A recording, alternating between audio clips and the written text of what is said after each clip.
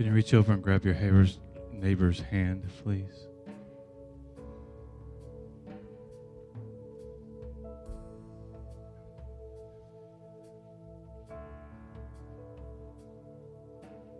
Amy, can you put the words back up?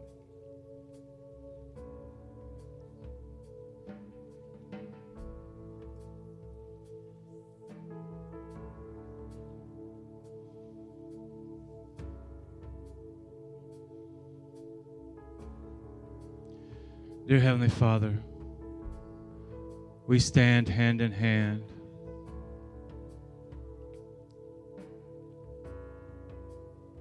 And we thank you, Father God, for all that you have done in and through us. We thank you, Father, for the opportunity to minister. We thank you, Father, for all the relationships that we've had. We thank you, Father God, for all the giving we've done. We thank you for all the lives we've touched. We thank you, Father, for all the lives that have touched us.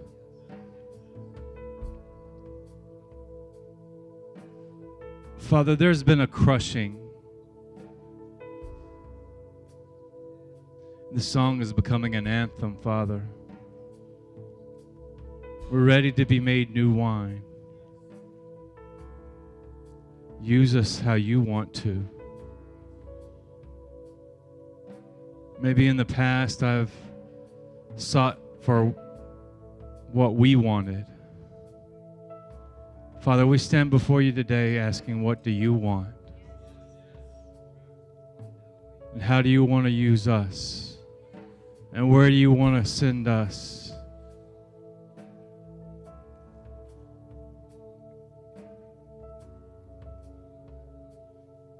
You know, the thing about wine is not the crushing.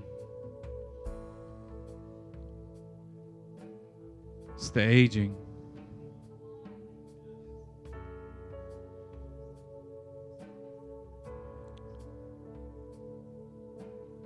Father, help us to receive all from the old and apply all the new that comes. We love you, we praise you, we give you everything that we have. We let go of all the things Nisi was talking about. We stop taking the leaves and trying to patch and cover up, and we just come before you naked, ashamed, and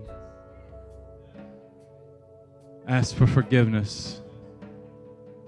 I say, cleanse us, make us whole, and use us. Take the coal, cleanse our lips. Anoint us again, Father God, to do your work. But more importantly, Father God, anoint this house to seek your face once again. That we would have your presence with us in this corporate setting, in the closets, in the cars, in the living rooms, in the TVs, and in the radios, and all that we let enter our life. Let only the presence of Jesus be at the forefront. In Jesus' name we pray. Amen and amen. Shake hands, hug necks, tell someone you love them, tell them you're glad they're here this morning.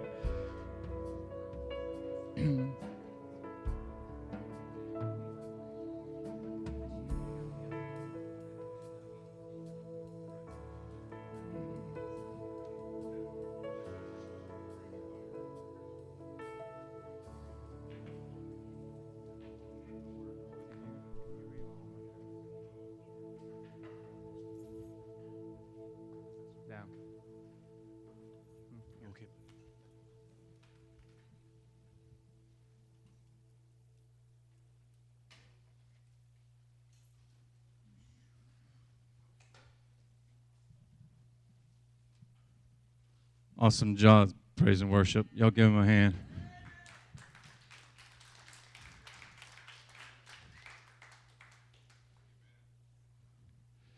Okay, let's get ready for tithes and offerings. I need your help. We have to put in an AC, and First, I need you to pray that he will give us a good deal. And then we need the money too. So I need y'all to pray that that comes in, okay? Let's bow our heads. Dear Heavenly Father, we come to you this morning.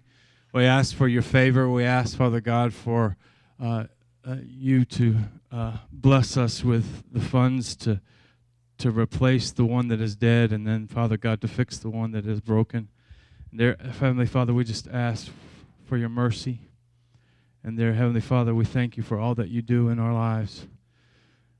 We ask that you bless the sower, and you said you give seed to the sower, and we thank you for it, Father. Bless this offering. In Jesus' name we pray. Amen. Y'all give Pastor Annette a hand as she comes forward. Can I just say something about giving today? You know, we wholeheartedly believe in tithing, and I'm going to say something, and we believe in generosity in the Spirit of God. But today's Pentecost, and today's the day that they would bring. It was funny because you did banner this morning, and we were waving.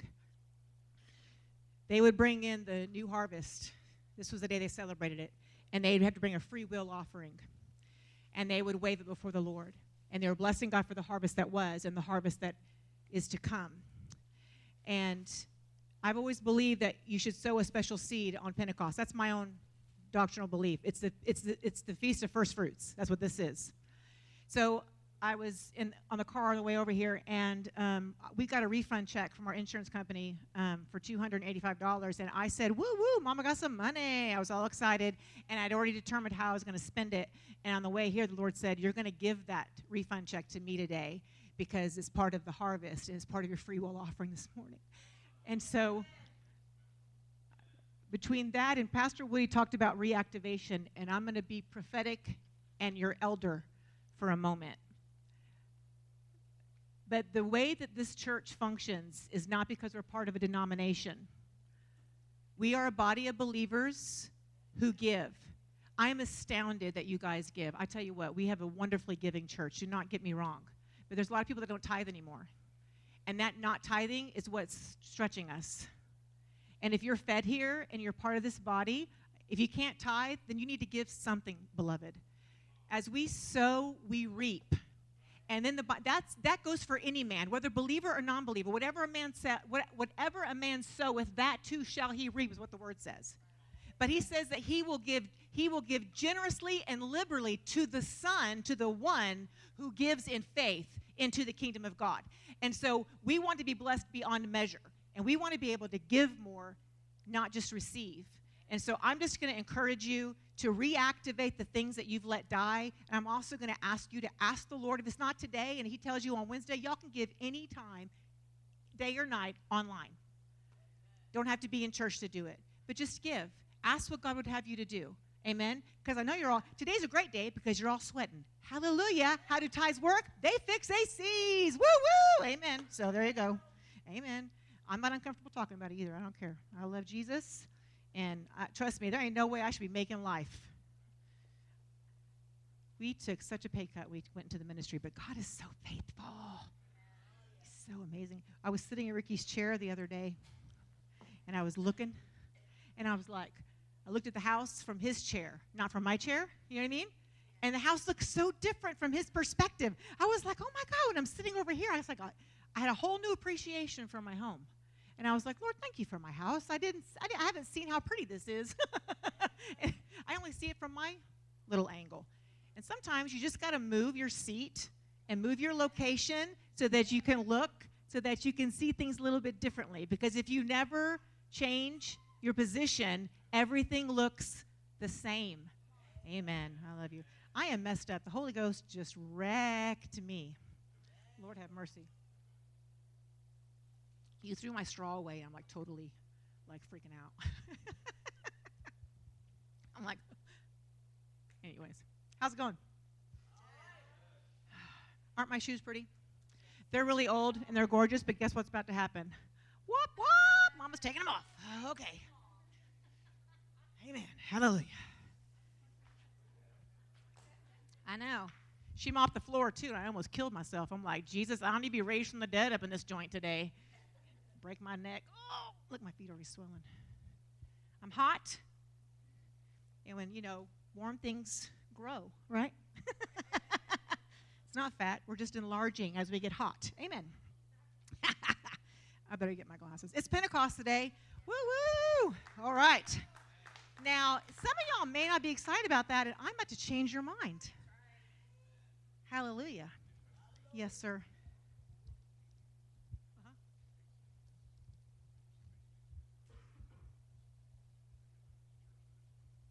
Oh, yeah, amen. Yes, it is. I know. If you don't love us, you should love our babies. Our babies are in here during the day. They're dying too. All right. Whew.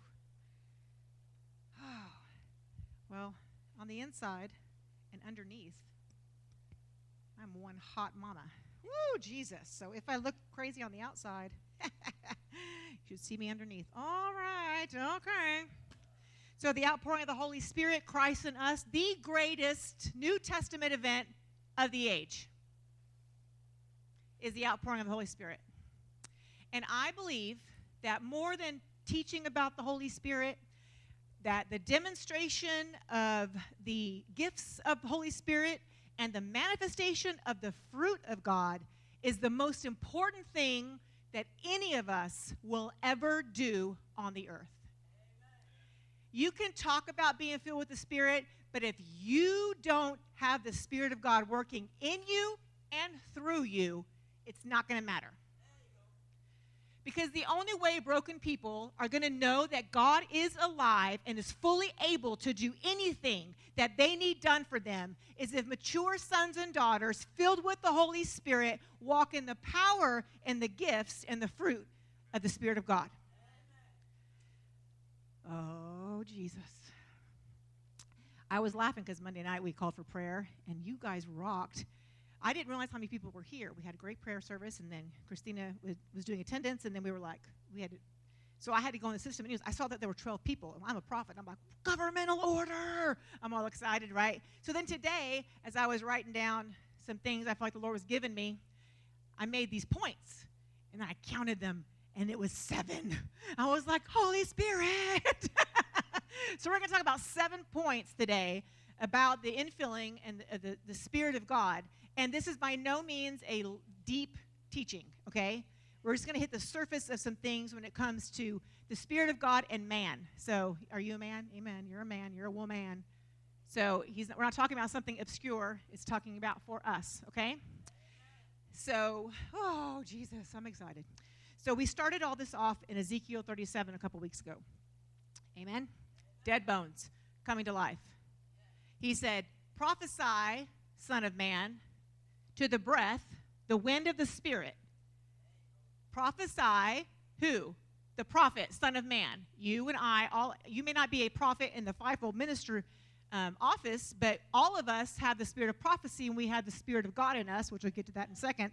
And that means we're allowed to stand as God and speak God's word and watch God's word manifest and become active in the earth and change what is dead to make it alive again. Amen. That's how we started this. So you remember that he said, pray and prophesy the breath of life, right? Okay. David, I'm going to need you today, brother. So you just be amen in me. Get me happy. Amen. I feel so scattered. The Holy Ghost just totally freaking messed me up. Okay, sorry. All right, so Psalms tells us that all of creation, we know it in Genesis also, but Psalms tells us that all of creation, all the plants, all the stars, and everything that is, was actually brought forth from the breath of God. So we know that everything that was made by God, right? And so we know that it was made by his Spirit because his Spirit is his breath, right? But outside of creation, if we just look at man and what God did with man, we know that the first thing, so our first point is that the wind and the breath of the Spirit of life first came in to Adam. And the reason it's important we talk about Adam is because Adam is the first man. There you go. Amen. Y'all are following along. I love it. Okay. So Genesis 2:7 says, then the Lord God formed man from the dust of the ground and breathed into his nostrils the breath or spirit of life, and man became a living being. Now, 1 Corinthians 15:45, Paul tells us again that the first man, Adam, became a living being, and the last Adam, which is Christ, became a life-giving spirit. Oh, so good.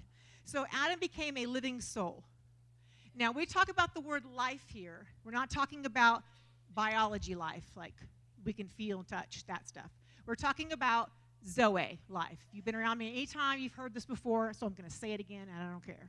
Zoe life is the energy, it is the force, it's what makes God God and all of that he is. That is what Zoe is. And so when he breathed into Adam, he breathed all of that godness into Adam. And Adam became a living soul. He became a God-man. So as he was in the Garden of Eden, he was as much like God without being God as somebody could be.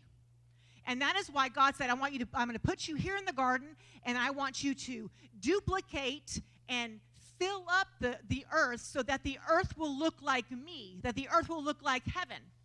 But we know that Adam made a mistake, right? We know that Adam, he ate of the fruit, and what came to man? Death. Now, Adam still had biology life, right?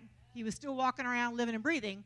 So what died was the spirit, the living spirit, the God part of Adam is what died. But Paul tells us in Corinthians that even though the first Adam screwed it up, we have the last Adam who came, and he came bearing the same life-giving spirit that Adam had breathed into him. Amen? We're going to get more of that in just a second. So we see that basically when you see the law of first mentions in the Bible, those things carry throughout the Word of God. It is a concrete foundation that whenever you read the Word of God and we see breath, and we see God's breath, we equal that to mean life, right? It's the law of first mentions. So we know that Adam became a living soul. So the second thing is that after Adam fell, we had to have somebody come to the earth who could carry that Zoe, that living godness, once again in the earth. Because up until then, nobody was able to. What would happen is God would raise somebody up. He would say, Jeremiah, Ezekiel, Samuel, whoever it was, he would raise them up. He would smear the anointing on him. The part of the Spirit of God that empowers us, he would put that power on whoever that prophet was, whoever that person was, and that prophet was able to speak like God and see like God and hear what God had to say, and he was a mouthpiece. But that prophet was never filled with the Spirit of God. The anointing came upon him, and it was on him for a moment, and then it would leave. Moment could be years, but you know what I mean? It was for the purpose of God being able to speak to man through man. But that was never the divine. That was never it was the divine order, but it was never his divine intention. He wanted man to be filled with him in the earth. So Jesus had to come. So the Lord said, okay, since the first man messed it up, I have to have a man come and be born so that he can be just like the first Adam, but he has to be born of my spirit, right? So the second thing we have here, our second point, the first one is he breathed life into Adam, man. The second thing is Jesus is conceived by the Holy Spirit, okay? So in Luke chapter 1, verse 30 through 35, it says, the angel said to her, do not be afraid, Mary, for you have found grace with God. And listen, you'll become pregnant and will give birth to a son, and you shall call his name Jesus. He will be great, eminent, and will be called the Son of the Most High, and the Lord God will give to him the throne of his forefather David. And he will reign over the house of Jacob throughout the ages. And of his reign there'll be no end. And Mary said to the angel, how can this be, since I have no intimacy with any man as a husband? The angel said to her, the Holy Spirit will come upon you, and the power of the Most High will overshadow you. And so the holy thing, the offspring which shall be born of you, will be called the Son of God. So, because she didn't have relations with a man, the Holy Spirit, the power of God, the breath of God came, overpowered her and overshadowed her, and Jesus was then conceived in her womb. So Jesus was then man, and he was God, because Zoe overshadowed her and impregnated her. So now we have again on the earth a God-man, just like Adam was a God-man. Y'all follow me? Y'all got it still? Okay, so So this is important. Jesus had to be born of the Spirit. What does Jesus tell us that we have to be? Born of the Spirit. We cannot come unto the Father unless we've been born again. Because none of us are able to approach God because God is a spirit. And in order for us to come into the presence of a spirit, or the Spirit really, we have to also be of spirit. Amen? So Jesus, so he had to be born of the Spirit. Our born-again salvation experience, of course, it's everything in our life hinges. That's the place in our life where we go from AD to BC, or from BC to AD. It is the time divider in our life where we go from being far away and dead in trespasses to becoming fully alive in Christ. And we should know the day that happened. We should be able to communicate to somebody when that encounter happened. I can tell you where I was, what I was wearing, who was preaching. I can tell you what I felt. Everything in my life changed from that moment. I know when I was born again. I don't know much about my conception, thank you, Jesus. And I don't know nothing about my birth, thank you, Jesus, in the natural. But I can remember everything about my conception and my birth in the Spirit. And Jesus was not able to forego the same thing you and I have to go through. He had to be born of the Spirit. So that is why no matter how much you may think you know God, if you can't look somebody in the eye and look Christ in the face and know that you've been born again, you're not born again. I love you. Oh, my God, I love you so much. I don't say that in a mean way. I say that with great righteous earnest inside of my heart, because we never know the moment or the hour where we may pass from this life. So we need to be prepared. And we're not trying to get people saved because we're afraid to die. I'm not afraid to die. I'm never going to die, actually. That's what the word tells me. I have now escaped death. Amen. You may kill this body, but you ain't killing me. How's that for the devil? I tell you what, he's like, great, I've listened to her forever. I'm like, yes. How funny is that? All right. We have to be conceived by the Spirit. Now, the third thing, Jesus also had to be baptized in the Holy Spirit. So just like we had to be born of the Spirit, by the Spirit, Jesus did, and we are. Now, Jesus also was baptized and filled. I want you to think about it as you being smeared on the outside with Christ, and then being the top coming off of you, and then you being filled up with Christ. Those are two different things. And you can go to heaven with being covered with Christ. You won't pass up heaven just because you haven't been filled with the Spirit of God. You're already there according to the Word of God. You've already been made the righteousness of God in Christ Jesus. By the blood of Jesus, all your sins have been washed away, and death has been defeated, and you are entering into the glory and the fulfillment of righteousness. And that nothing can ever steal that from you. But for you to have righteousness on you, and for you to be filled with the power and the baptism of the Holy Spirit, whoa, two different things. One, somebody says, in the sweet by and by, glory to God, I'm going to go to heaven. And the other person says, I am a representative of heaven, and I am here bringing the kingdom of heaven, and don't you come near me with that. Two different mindsets. Who was it that was somebody? Oh, what was it? Never mind. We were listening to some old hymns. Okay, never mind. When we all get to heaven. I'm like, hello. What happened? I thought we've already entered into the kingdom of God. Where the Spirit of the Lord is, there's freedom and liberty, right? The kingdom of God is what? Righteousness, peace, and joy in the Holy Ghost. So if we have the Holy Ghost, then we're already in heaven, we're already in the kingdom, we already have righteousness, we already have peace, and we already have joy. So it's not about the day we get to heaven, hallelujah. We get to do it now, amen, praise God. I know, when it's not so hot in here, Annette, I'll praise Jesus. Hallelujah, amen. poor Lauren said, it's so hot in here. I hate this room. I said, well, you ain't in Durban, South Africa right now with some Zulus sweating your booty off. So praise the Lord. Amen. So that's a different kind of heat, girl. Whew, Lord have mercy. Okay. So Jesus is baptized in Holy Spirit. So John chapter 1, we're going to read the Passion Translation. Verse 29 to 34 says, the very next day, John saw Jesus coming to him to be baptized, and John cried out, look, there is God's Lamb. Oh, amen. He will take away the sins of the world, and I told you that a mighty one would come who is far greater than I because he existed long before I was born.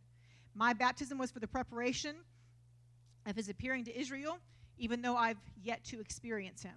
Then as John baptized Jesus, he spoke these words, I see the Spirit of God appear like a dove descending from the heavenly realm and landing upon him, and it rested upon him from that moment forward. That's the place we need to stop. So Jesus, we know that Jesus did not commit one miracle before this moment. He taught wonderfully, apparently. He had people in the synagogues freaking out by the knowledge he had when he was just 12 years old. He talked to a whole lot of folk, knew a whole lot of the word, was actually teaching the teachers. But when he was filled with the Spirit of God at the River Jordan, when John the Baptist baptized him, the word says that the Holy Spirit descended. I thought he was already born of the Spirit. Well, he is, and he was. But the Holy Spirit descends from heaven, and then it comes, and it doesn't just rest upon him. It remained on him. Oh, my God, this is so good. I love the Word of God so much. So now when he leaves that place, what happens? He goes straight to Cana. And there's a wedding going on. Rut-row, they ain't got no wine. Uh-oh. And what does he do? His first miracle. He takes the water and he makes it become wine. It's his very first miracle. From that moment on, from when the Spirit of God infilled him and baptized him and remained in him, everything he did was done by the power of the Holy Spirit. He did nothing just because he was born of the Spirit. Oh, God. You can have revelation being born of the Spirit. You can have insight. You can have knowledge. You can have understanding. But you will not have power without the infilling of the Holy Spirit. Amen, David. David was on the side of the road the other day, and I was rushing. I was late. I saw him. I said, hi, David. I was waving all bad, and it kept on going. He's like, I feel better. He said he physically felt better as I drove by and waved at him. He's like, I don't need my walker today. I was like, praise God. That has nothing to do with me at all. Zero, not a zip. Because I was in a hurry, and if I was a real true pastor, I probably would have stopped and said, you need a ride? But I didn't. I was like, see you later, and running down the road. But if it was Lorinda, she'd have rolled the window down and said, hey, David, I'll just stop what I'm doing. I was like, I was late. But anyways, see, that's why. I'm sorry. I love you. But apparently God had grace on me and grace on him to know that that's not going to stop, but she's going to acknowledge you, and God gave him what he needed in that moment. That has nothing to do with me. That's just because the Spirit of God, I've been filled with the Spirit of God. I don't just merely have him upon me. So I want you to think about this. Is so important when you really wrap your brain around it, because everything that Jesus did, he did because he was filled with the Spirit of God. So this should open wide our hearts to go, I can do everything Jesus does. Because that's what he's given us. And we have had this thinking in our lives, whether we admit it or not, it's a religious mindset that says, one day, in the future, one day. And he's like, no, today is the day. Now faith is, amen? All right.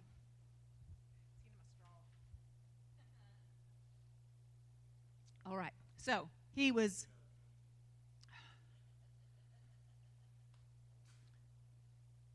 I don't even care. Actually, Pops offered, I'll dig it out for you. I was like, we should have a straw in this joint for crafts. Couldn't find one. Anyways, oh well. I'm suffering for Jesus, amen. Or somebody can go to Trey McGayus and ask for a straw. Okay. All right, so Jesus was born of the Spirit. He was filled with the Spirit. Okay, now, here's an important part. Jesus then promised to the disciples and to you and I that he was going to give us his Spirit. Okay, so let's go there. We got to look at it. I love the book of John. Oh, my gosh. Okay, John 14. I cannot get out of John 14 right now. It's amazing. He says, okay, I have preached, the way the Passion says this, loving me empowers you to obey my commands. I just get floored every single time I read it because the Amplified says, if you love me, you'll obey me. So I've always thought, well, if I'm not obeying God, I must not be in love with him. Oh, my God, Jesus, help me love you more. You know what I mean? The cycle of, shame, shame, shame. But that's not what it says. He says, when you love me, you're empowered to obey me. And this makes so much sense to me because when I first loved Jesus, I was stupid obedient.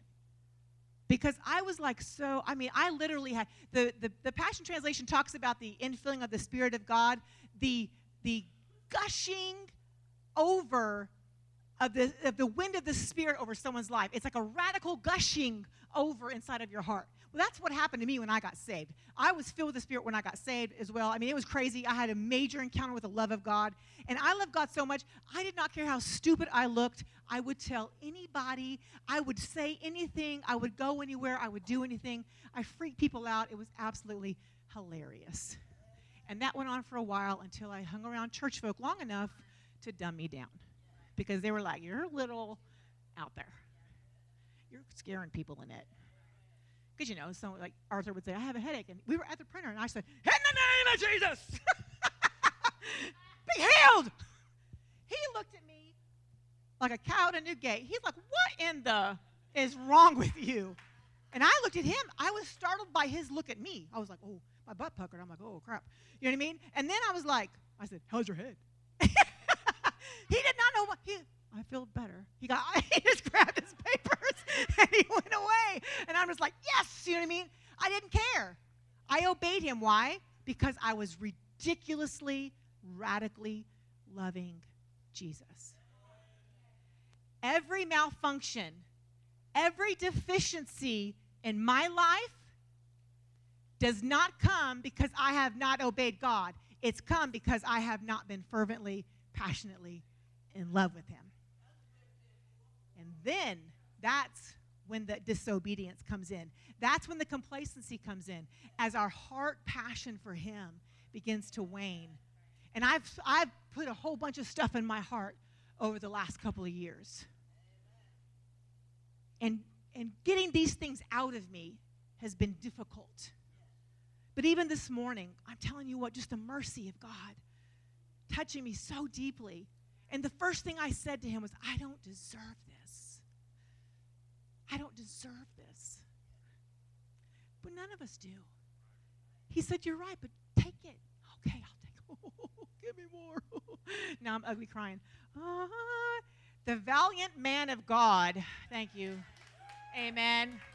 I'm going to tell you what. The Bible says that when you receive a prophetic word, or when you bless a prophet, you receive a prophet's reward. So I'm just going to say over to you right now, all I wanted was a straw. David wanted a drink of water from his home.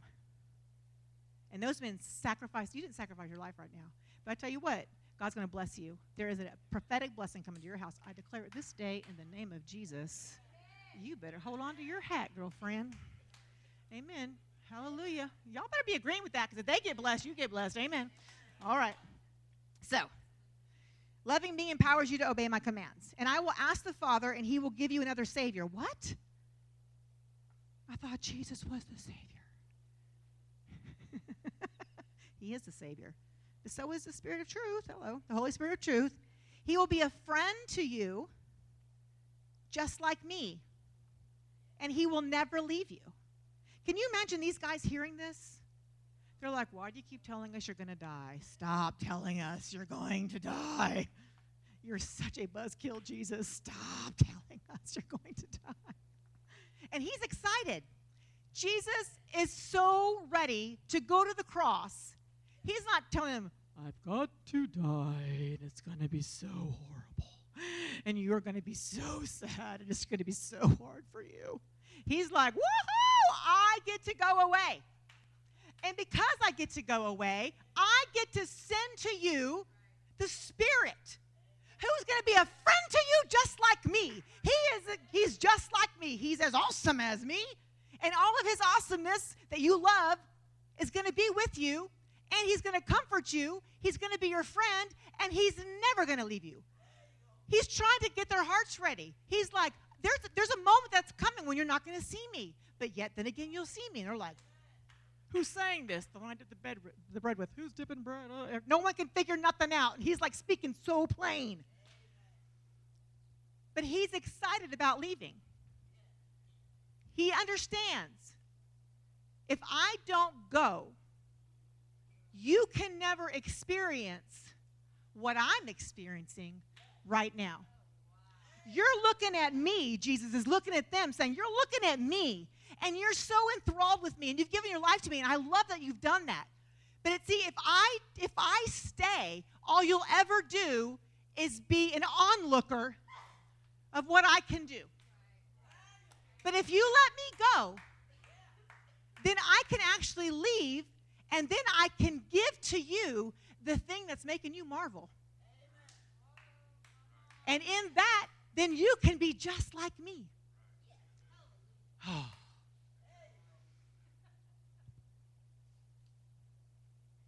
See, carnal people want to keep what they got. Carnal people like to hoard it in. It's mine. But Jesus is ready to die so he can give it away. Verse 18 says, I promise that I will never leave you helpless or abandon you as orphans. I will come back to you. Soon I will leave this world, and they'll see me no longer. But you will see me, because I will live again, and you will come alive also.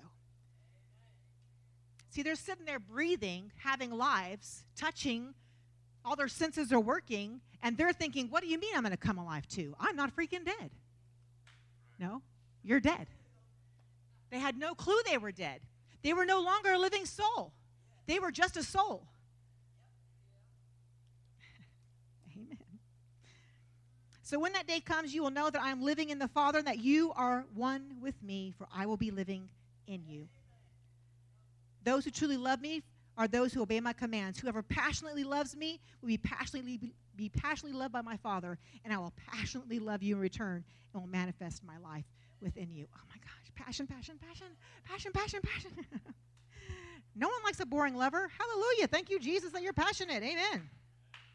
But this promise here is vital, because Jesus knows that he cannot give all of himself to the people unless he willingly lays down his life. See, they need to be able to receive the living part of the living soul that they were supposed to be. And if we need that, then that means he has to give it to us. And the only way for him to give it to us is to now lay down his life, because he now embodies the fullness of the Spirit. Because the Spirit came to him in the Jordan River, baptized him, and remained upon him. And the Spirit of God was not going to go anywhere. That Jesus didn't go. He couldn't leave Jesus' body and go do what he wanted to do and then come back. Jesus carried the Spirit of God.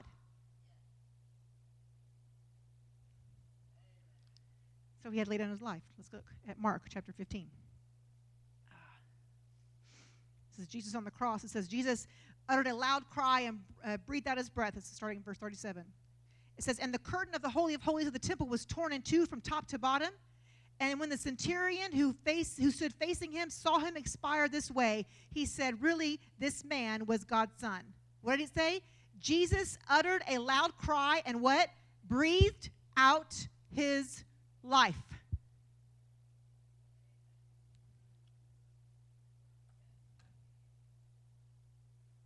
Oh, God. I get goose pimples. Oh, my gosh.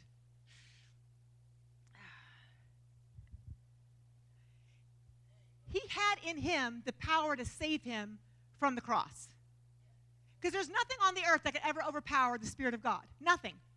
Nothing. Could maybe overpower man, but nothing could ever overpower the Spirit of God. Nothing. Not even death could overpower the Spirit of God. Because why? He is a living Zoe. He's a Zoe. He is the source of life. You can't kill the source of life. It's like you trying to kill the sun or kill oxygen. You can't. So Jesus understood the only way for him to be able to give you and I redemption and to give us the Spirit of God is he had to be willing to give up the very thing that could overpower what he was in the middle of. And it says he breathed out his breath. He had received the Spirit of God, and at the same time he breathed out from his lungs, he breathed out of his spirit, and he allowed himself to expire physically and allowed himself to experience spiritual death at that moment because he was dying on our behalf. And he was being a well and pleasing sacrifice to the Father. Oh. Look, we know we celebrated Easter. We know 3 days later, Jesus came back to life. Amen. We know that the Spirit of God, even though it was not encased in the man anymore because Jesus was obedient and laid down his life, he was able to overcome death. He was able to overcome the grave, and he overcame hell. He took all of the keys. He took all of the kingdoms that the enemy had. He gathered them all up, kicked his butt. And so the Bible says he stripped him naked and pointed at him and laughed and took everything that he had. Hallelujah. Thank you, Jesus. We're all going to get to heaven and be like, that's what we were so scared of? What? We should be more fascinated with the face of Jesus than we are the strength of the enemy, because he has none. Amen? So, now, okay. Can we take a detour real quick? Yes. Y'all better say yes. I'm doing it anyways. Look, I want to get home too. My mom is making Jaeger schnitzel today. Y'all should all be jealous. So if I had any incentive today to cut it short and go home, today is the day. But we're not. We're going to be hot and hungry. Woohoo! Hallelujah. Thank you, Jesus. Okay. You can go home tonight and lay your head on your pillow and go, Jesus, I suffered for you today. I'm sure he'll give you a nice stroking and tell you how brave you are. Then he'll show you some Chinese man in a cave trying to hide out, trying to pray with one little piece of paper or read a little scripture. Amen. Jesus breathed out his breath. Isaiah chapter 11. I'm going to talk briefly about the sevenfold Spirit of God. You can read in Revelation 4 and Revelation 5. John refers to the sevenfold Spirit of God multiple times. But here in Isaiah, the prophet Isaiah actually speaks to us about the sevenfold Spirit of God. It says, there came forth a shoot out of the stalk of Jesse, and a branch out of its roots shall grow and bear fruit. Now that branch is Jesus. That's why the branch is capitalized. We're talking about Jesus the Nazarene here. Please study there. Bunny trail. Never mind. Verse 2. The Spirit of the Lord shall rest upon him, the Spirit of wisdom and understanding, the Spirit of counsel and of might, the Spirit of knowledge and of the reverential and obedient fear of the Lord, and shall make him of quick understanding, and his delight shall be in the reverential, obedient fear of the Lord. He shall not judge by the sight of his eyes, neither decide by the hearing of his ears. But the righteousness and justice shall he judge the poor, and decide with fairness for the meek, the poor, and the downtrodden of the earth. Look at this sentence. He shall smite the earth and the oppressor with the rod of his mouth, and with what? The breath of his lips. Oh, my God. So I want you to think about Jesus being on the cross and him breathing out his breath. And what was happening? By his breath that was parting from his lips, he was defeating the oppressor. Jesus, mighty God.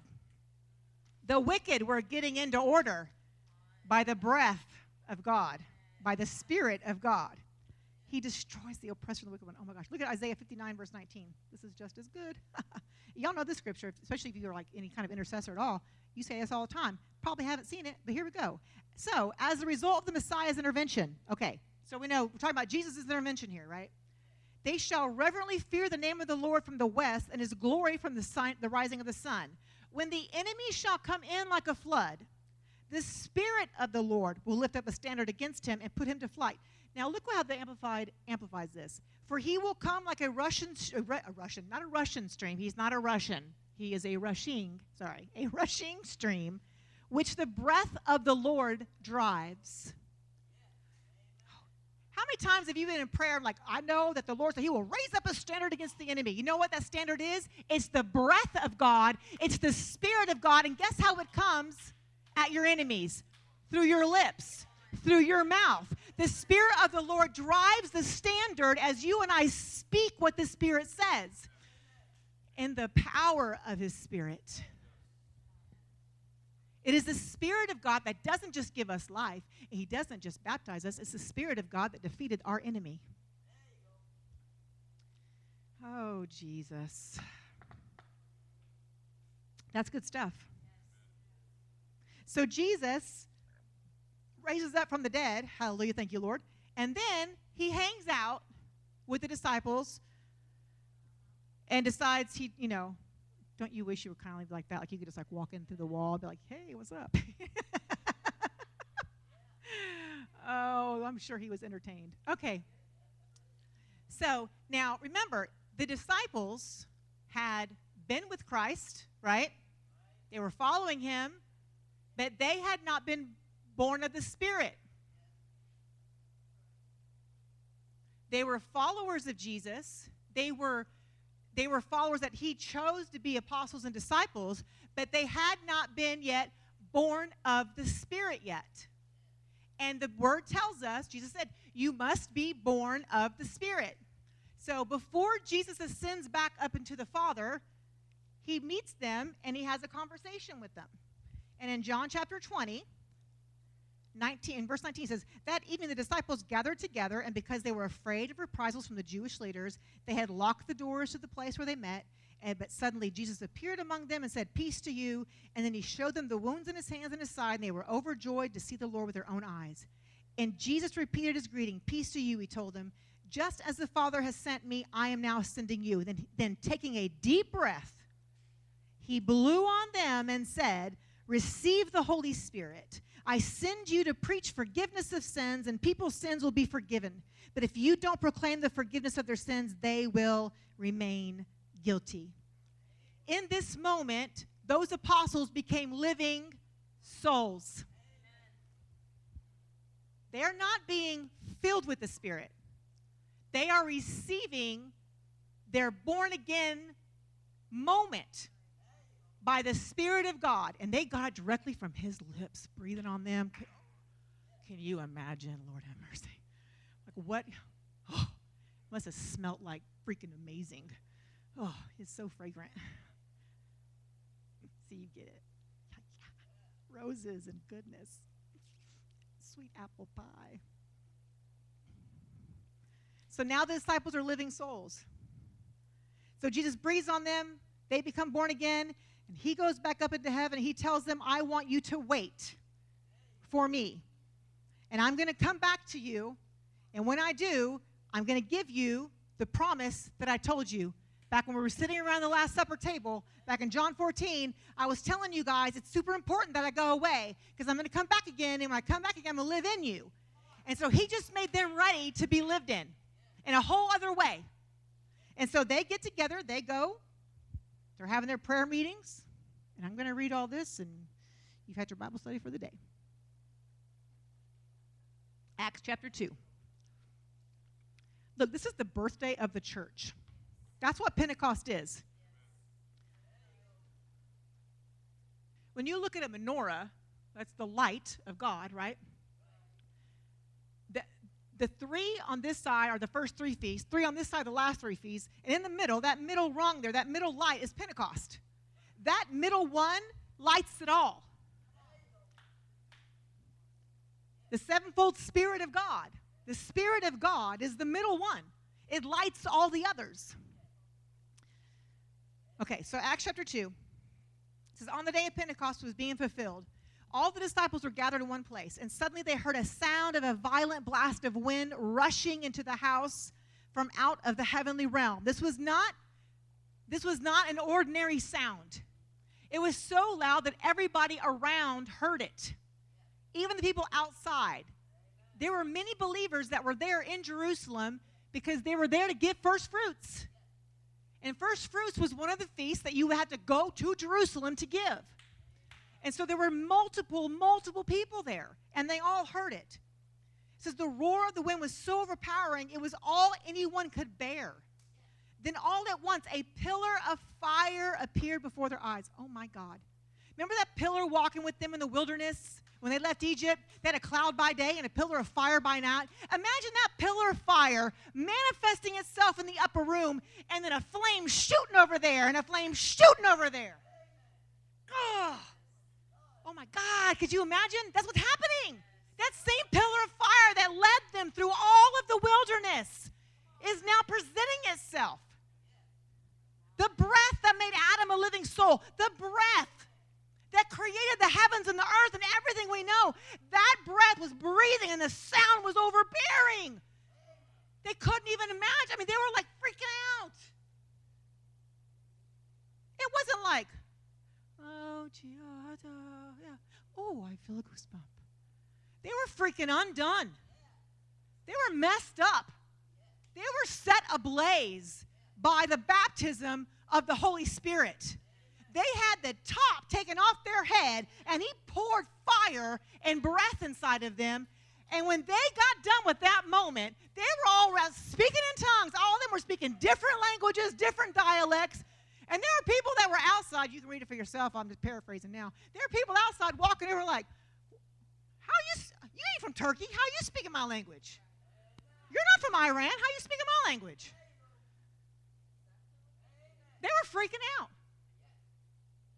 Let me tell you what. You can argue a doctrine all day long. You can argue with me all day long about what you think you believe. But when I start talking to you in Russian, and you ain't dang good well, and I don't know no Russian, you'd be like, that's something. You may not say that's the Holy Ghost, but you're like, that's something.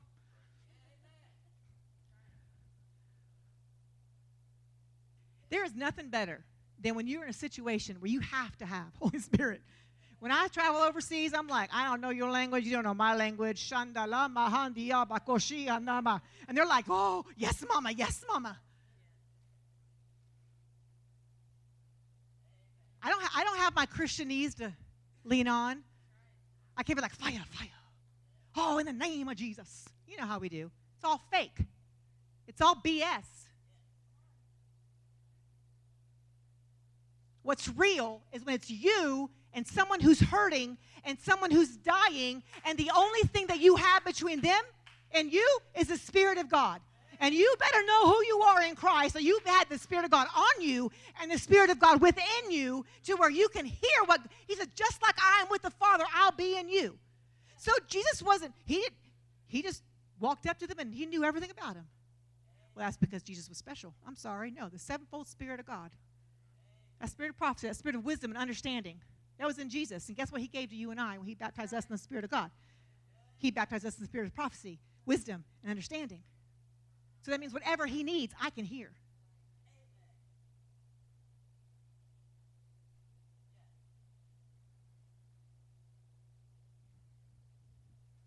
They were like, they're drunk. They are drunk. And Peter's like, whatever. You know I don't speak Russian.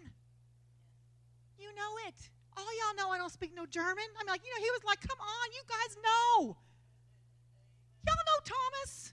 You know he ain't speaking Spanish. Give me a break. We are not drunk. And he begins to tell them, this is that which was prophesied by the prophet Joel.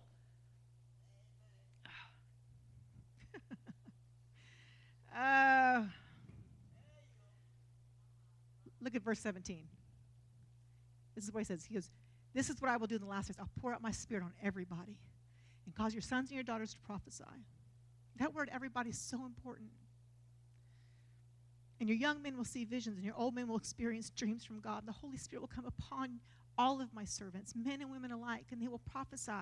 I'll reveal startling signs and wonders in the sky above and mighty miracles on the earth below.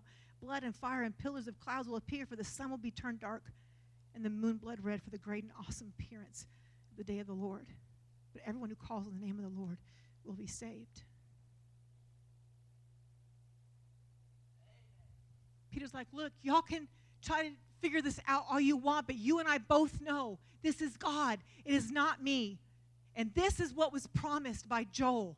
And Peter's standing there, remembering what Jesus said at the Last Supper, saying, I've got to go away so that I can come back and I can fill you with who I am, so that you can be just like me on the earth. And Peter's in that moment understanding, this is why I denied him, and this is why he brought me back into right fellowship with him. Because I'm going to stand here today, I'm going to tell all of you, this is what God has done. And they were so quickened in their heart. They said, what can we do? And he said, repent, be saved, and be baptized with the Holy Spirit and with fire. And that day, 3,000 men, not including women and children, we don't even know how many that would have been, they were added that day. And from that moment on, the church has multiplied and multiplied and multiplied. And Charles Childs posted an article on his Facebook the other day, and it said that only 47% of the people in the Temple, Belton, Waco area really believe in God.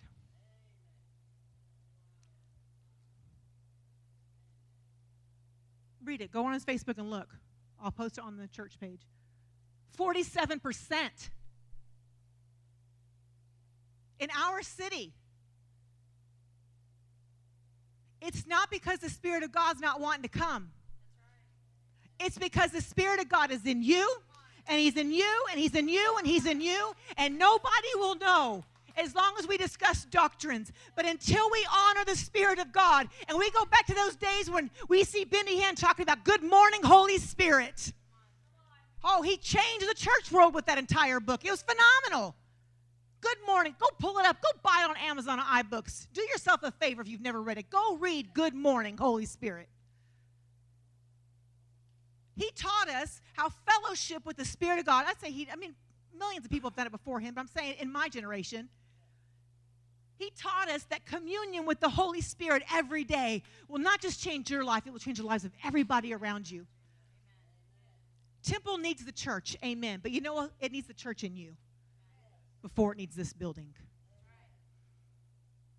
Romans chapter 8 tells us that we've received the spirit of adoption, by which we cry, Abba, Father.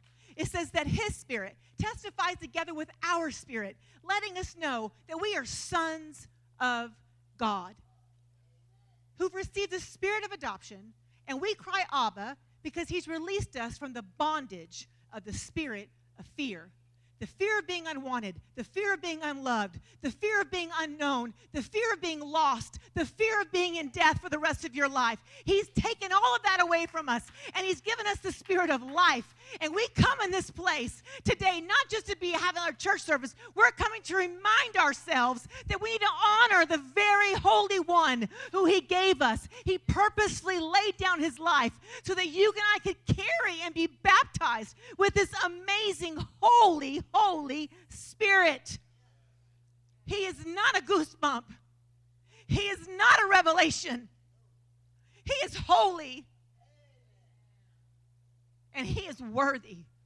He is worthy of our surrender. He's worthy of our surrender.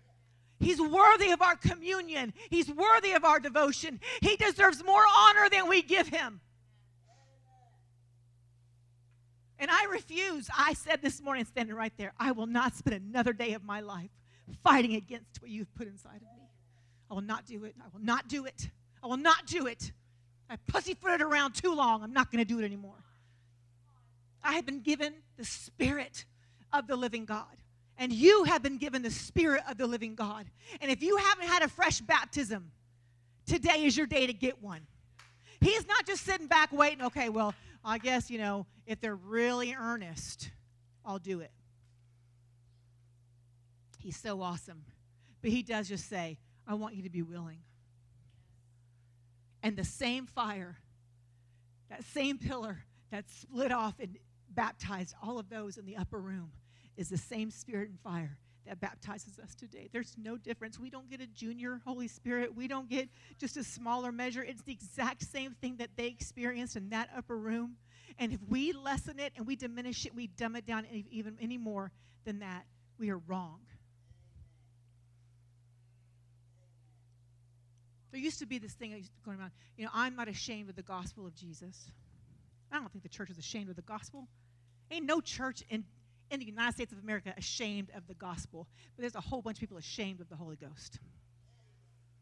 There's a whole bunch of people who don't want the demonstrations of the Holy Spirit. But I'm saying we ain't quenching him in this joint no more. Amen? So if you want a fresh baptism, and tell you stand up. I'm not going to touch you. It's not up to me to touch you.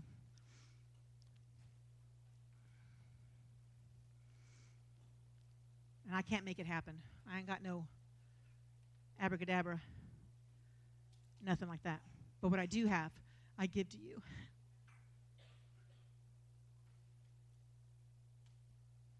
I feel so unworthy to even say what I have I give you, honestly. But it is not by my good works. And it's not even by my surrender. It's just the goodness of God and the love of God and the Spirit of God. Just mercy this morning realigned my heart. I love Jesus. And I know most of you in here love. There's a few of you here that don't have any idea what I'm talking about. Some of y'all don't care. A couple of you are curious. But the rest of you, you all know Jesus. And most of you have been baptized with the Holy Spirit. Some of you haven't, and you've been kind of lying about it and trying to act like you know. But just admit it. It's okay. You can get filled. It's not to impress anybody.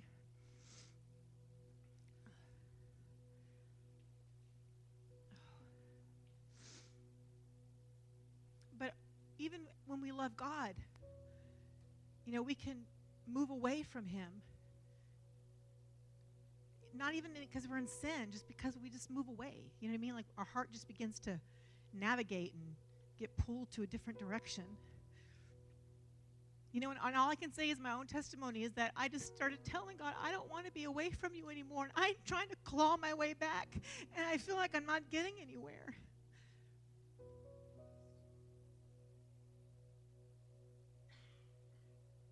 And I don't want to live empty anymore. I don't want to live like this anymore. I'm tired of putting on a happy face.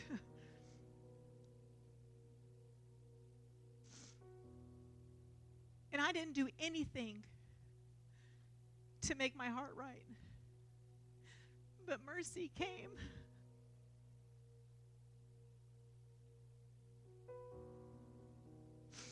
Mercy just said, I love you. And it doesn't matter what you've done. It doesn't matter where you've been. I still so fervently and passionately love you.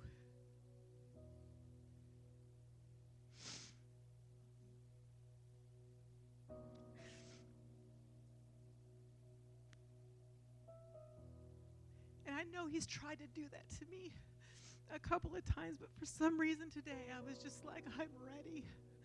I'm ready to accept your mercy. And I felt something so holy hit my heart. I can't really tell you what it was. All I know is I was right again with God. I was just right with Jesus. I was right. I'm in the right place with him right now. And I'm going to try my hardest to hold on to this as I go through the day and as I go on tomorrow. But right now, I may miss it and I may not. But right now, I know I'm right with God. I know I felt his presence and he filled me once again with his presence and his Spirit afresh and anew. Because yesterday's baptism was not going to do it for me today. So I just feel like maybe some of you need mercy. Some of you just need to receive his mercy. He is not mad at you. He loves you so much.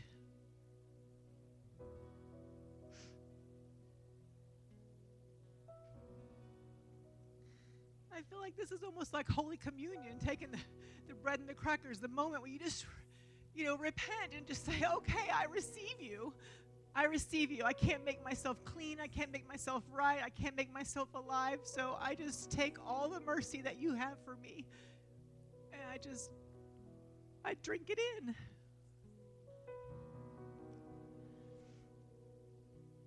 So, Father, we thank you for your mercy this morning. We thank you that it's never ending, that every morning it's brand new again. And we know that tomorrow morning, no matter what, you're going to look at us the same way you are right now in this moment when we're vulnerable and we're surrendering to you. That you and your goodness, you take us out of our filth and you wash away all of our tears and the stains on us and you just make us right again. So, Father, I just pray every heart that needs that same ridiculous, loving touch that you gave my heart this morning, that they would receive it. That they would know that they are accepted and beloved by you. That you're not angry at them. And you're not disappointed. That you've just been waiting with bated breath for this moment to just shower mercy.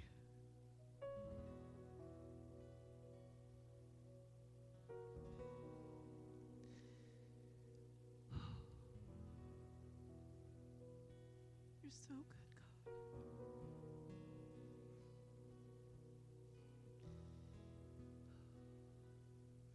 Holy Spirit,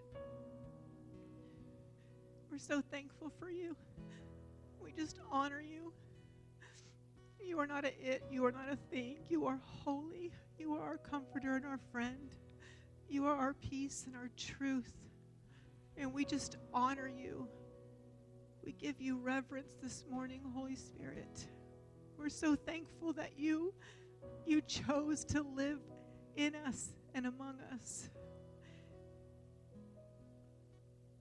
And as we honor you this morning, Holy Spirit, I would just ask that as we've gathered and said yes on our hearts, that you would just begin to just a fresh wind and a fresh breath over every heart that's longing for it this moment, that every heart that's longing for a fresh touch and a baptism from you, that you would do it right now, that you would just pour from heaven whatever touch they need, whatever thing that they need right now to be filled throughout their entire being with your presence and with your amazing love. Let it just wash over and in every heart. Let it just be gushing over and let new wine begin to come forth.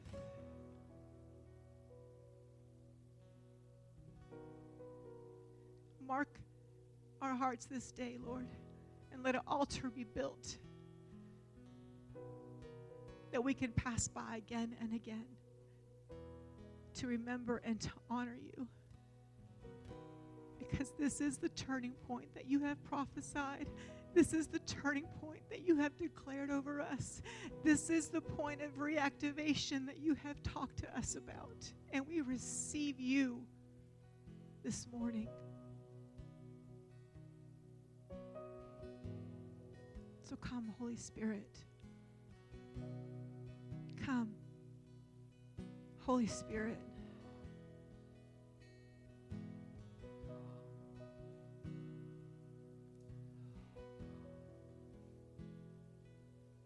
I just feel like we need to worship for just a little bit. So if you need to leave, you can go. But I'm going to tell you, if you do, please be honorable. But if you want to come up here for worship, I'm sure the gifts will flow. I just don't know what to do yet. So just invite you to come and worship and just give your heart afresh and anew. We love you. I love you. Thank you so much for giving me your time this morning. We love you, Jesus. May you be glorified and magnified, God. Come, Holy Spirit, come. We're hungry for you, Jesus. Come, Holy Spirit, come.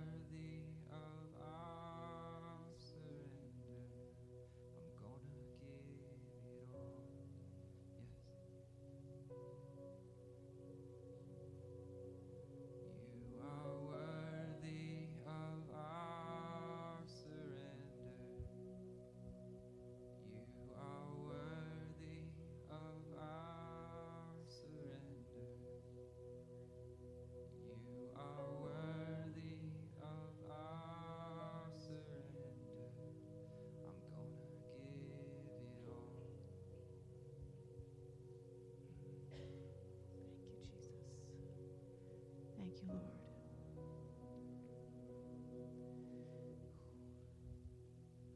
We just thank you, Jesus. There's not much more we can say, but thank you. And that we love you. Father, we give you honor and glory for the touch that you've given our hearts this morning, for the altar you created for us this day. I ask that you would hold close those who you've brought near.